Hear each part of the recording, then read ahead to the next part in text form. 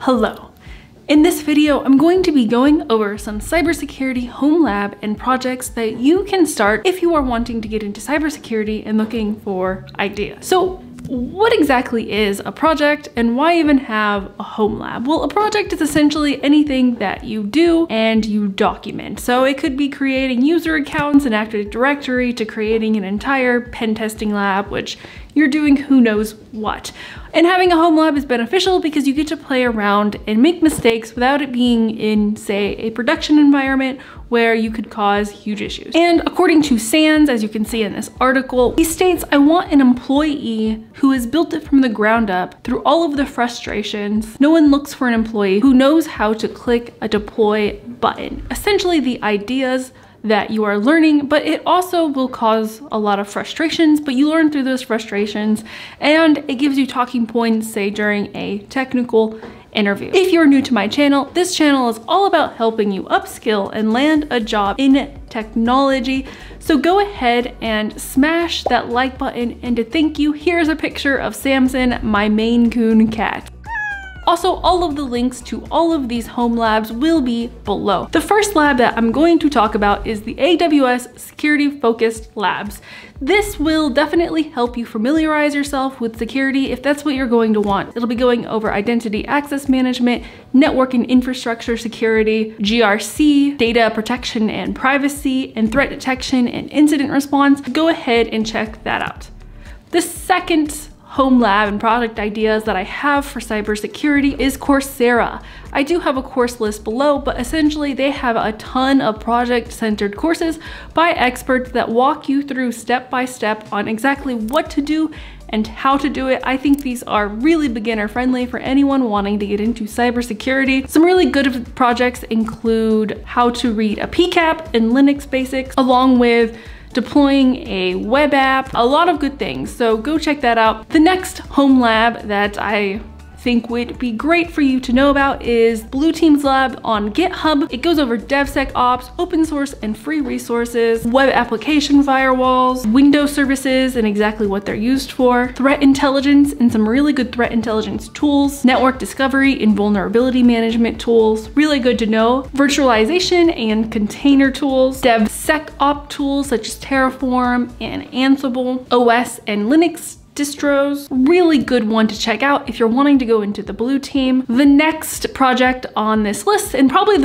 my favorite of all of them, is the Digital Forensics Lab. Essentially teaches you everything you need to know about digital forensics, including about iOS devices, jailbreaking, email, how to respond to different use cases, a forensic intelligence repository. And the program is by University of Baltimore, but I guess it's also on this GitHub. It'll also teach you basic computer skills in forensics, such as a PC tutorial, Windows command line tutorial, case studies, IoT, forensic intelligence repository. Great place to start. The next one on my list is Developing Cybersecurity Programs and Policies by Omar Santos. Now this one doesn't seem exciting or fun, but policies and procedures are like the backbone of cybersecurity. And without GRC, there really wouldn't be any cybersecurity. So if you're wanting to go into management or become an information security officer or become a chief information security officer, going through this book and creating your own policies and your own programs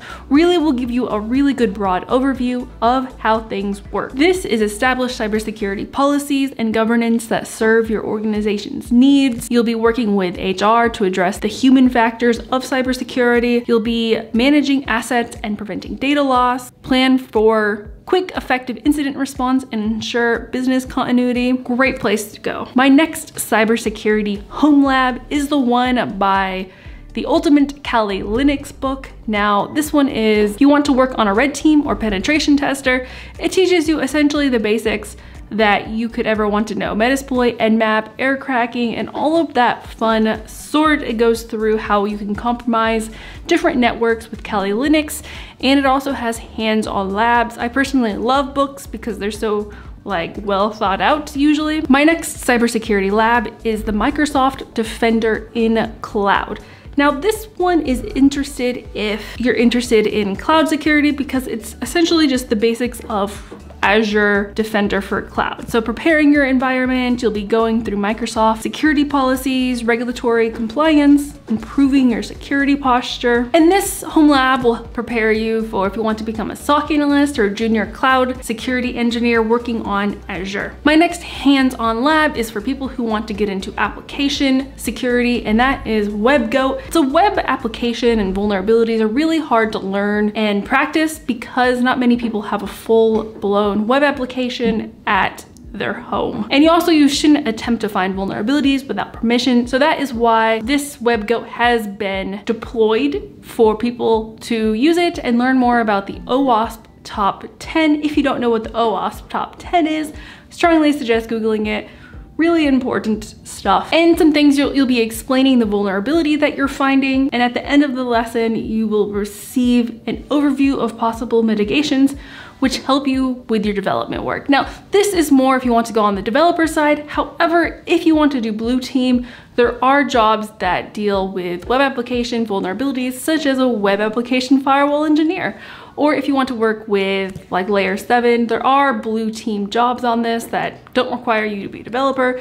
It's also just really good knowledge to know about. And if you want to become a pen tester, you're gonna need to know about these vulnerabilities and a little bit of code. The next cybersecurity project I have is Hack the Box. It's essentially if you want to become a penetration tester, this is where you would go. It's essentially a massive hacking playground that walks you through various exercises. My last and final one is to create your own home lab. So depending on what job within cybersecurity and the technology field that you want to go into will dictate the type of lab that you want. And a really good way to find these labs is just search what you want and then put like GitHub lab or something of that sort.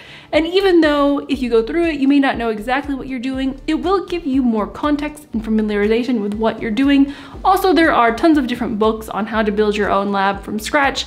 I'll leave a link of some of them below in the description.